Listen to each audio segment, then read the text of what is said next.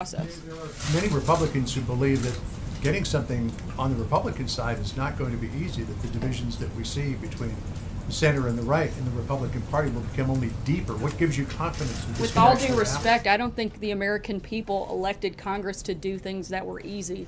They elected them to make a government that works, to work properly, and to work for American people, and that's their job. And if they can't do it, then they need to get out of the way and let somebody else who can take on a heavy lift and get things accomplished. Major.